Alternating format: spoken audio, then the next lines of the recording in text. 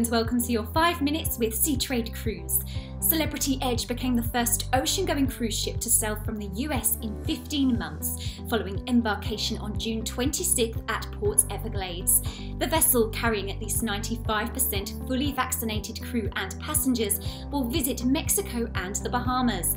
It is the third celebrity ship to resume service. Royal Caribbean Group Chairman and CEO Richard Fain described the sailing as momentous. Carnival Corporation, meanwhile, has filed a prospectus to offer up to $500 million USD in shares via its agent, Bank of America Securities, through an at-the-market equity offering program. Carnival intends to use the net proceeds to purchase ordinary shares of Carnival plc on at least an equivalent basis, and may use the remaining net proceeds, if any, for general corporate purposes.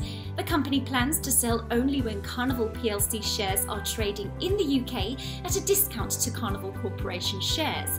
The programme is expected to run no later than January 31st, 2022.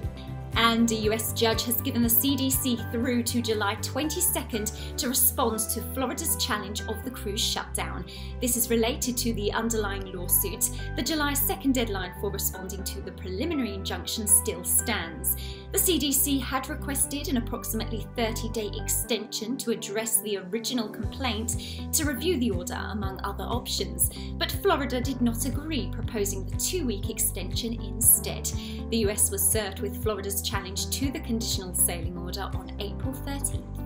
Transport Canada is expected to announce a 2022 cruise restart soon, according to Andrew Dixon, chair of the Association of Canadian Port Authorities Cruise Committee. He hopes the government will act on the committee's request to lift the cruise ban. "The time is right," Dixon told Seatrade, adding, "I expect a very definitive and positive announcement imminently before the end of July." Even though there is typically no cruising in Canadian waters until April, Dixon said it would be very helpful to announce a 2022 reopening now, instead of waiting until the ban expires at the end of February next year. It has also been requested that, as of October 31st, the current capacity cap, which permits operations by cruise vessels that carry 100 or fewer passengers and crew, be revised to 500.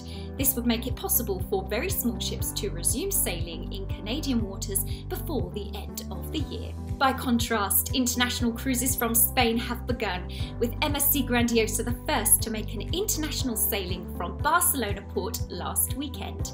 Some 2,000, mostly Italian and French passengers, were on board, plus 500 Spaniards who embarked there. 70% of transit passengers took bubble excursions within the city. The 7-night sailing calls at the Italian ports of Genoa, Civitavecchia, Naples and Palermo, plus Valletta, Malta.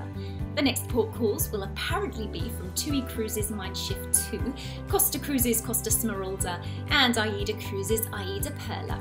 Norwegian Cruise Line is expected to begin operations at the port of Barcelona in August, with the first operation by a US-based brand being Royal Caribbean's Harmony of the Seas on August 15th. Staying with MSC Cruises, Chantier de l'Atlantique cut steel this week for the newly named MSC Euribia, the line's second LNG-powered ship. It is set to enter service in 2023, making it the 22nd vessel in MSC Cruises' fleet. Executive Chairman Pia Francesco Vargo said the line's vision is for MSC Euribia to master the deployment of sustainable technologies.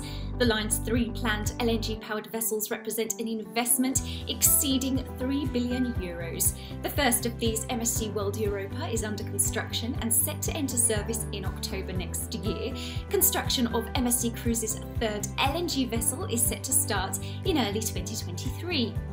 And Crystal's first expedition ship, Crystal Endeavour, was named in festivities at MV Werften in Stralsund on June 26th.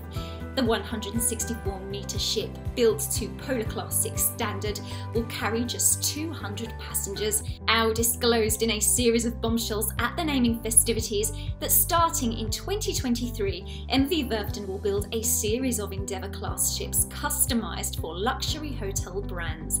These will be managed by Crystal, he said. Crystal Endeavour's maiden voyage is set for July 17th from Reykjavik. Last but not least, Celebrity Cruises' Celebrity Silhouette has arrived at its home port of Southampton in advance of UK coastal cruises for Brits starting July 3rd. It has undergone a refit, the fourth Celebrity Cruises ship to undergo modernisation as part of fleet-wide upgrades, costing the line $500 million in total. That's all, thank you for watching.